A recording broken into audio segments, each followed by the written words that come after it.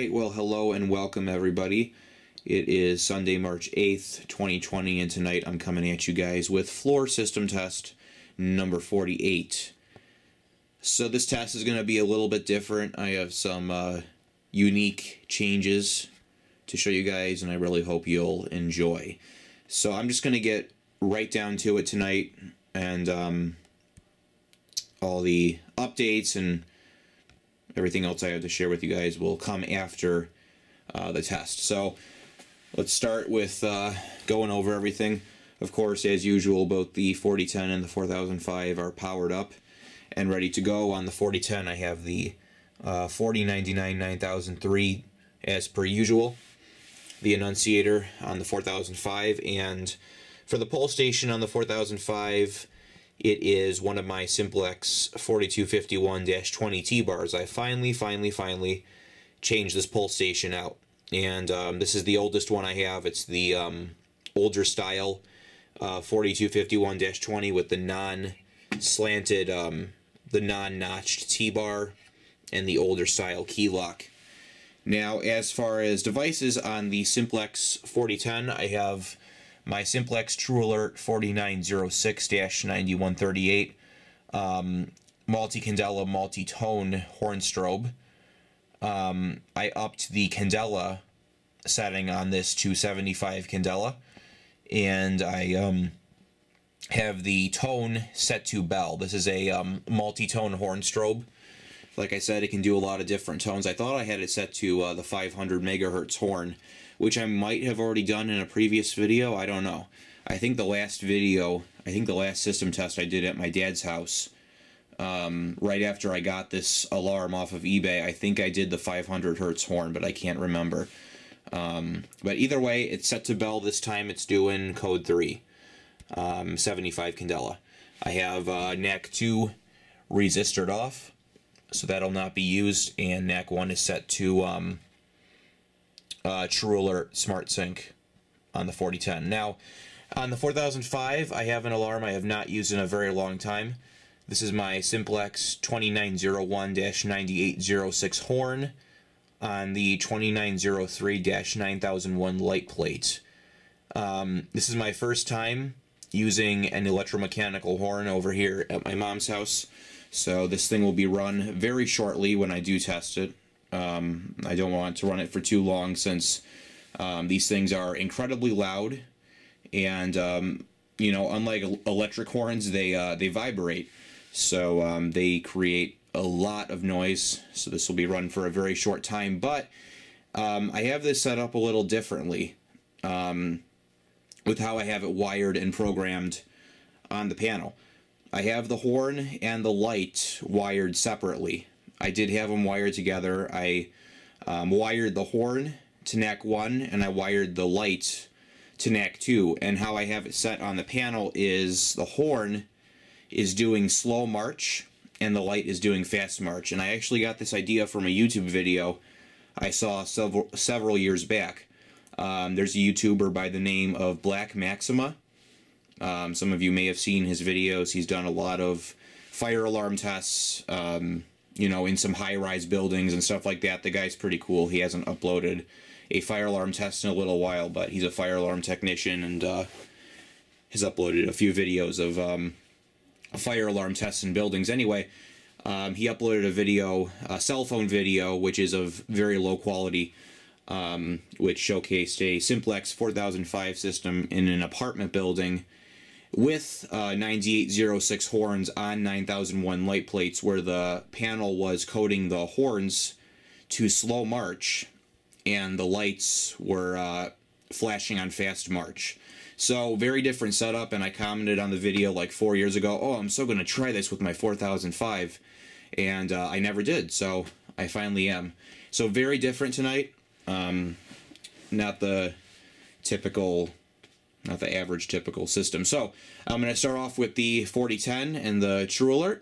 We're going to set that off, and then I will move on to the 4005, and we'll really make some noise. So let's go ahead and start with the 4010. Here we go. 3, 2, 1.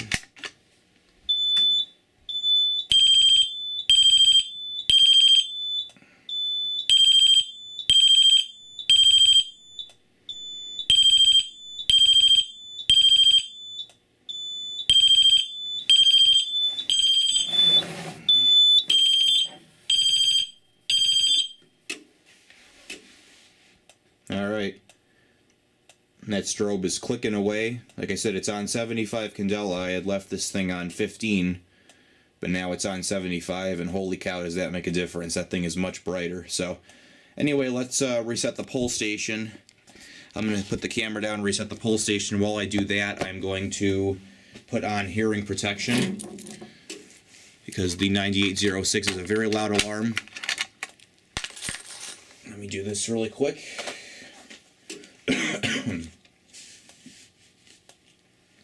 Alright, so I'm going to reset the 4010. System reset in progress. Let's let that reset.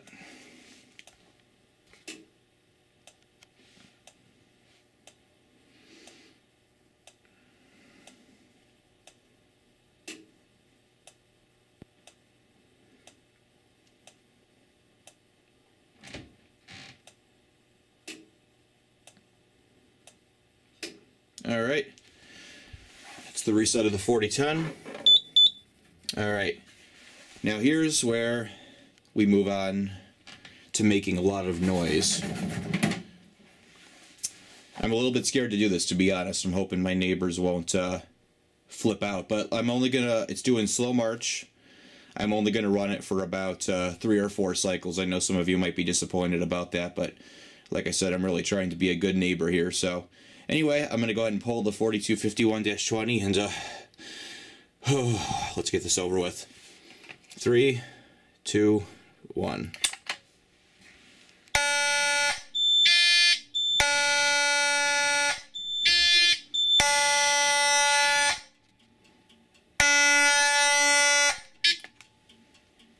Alright. There we go. That was it.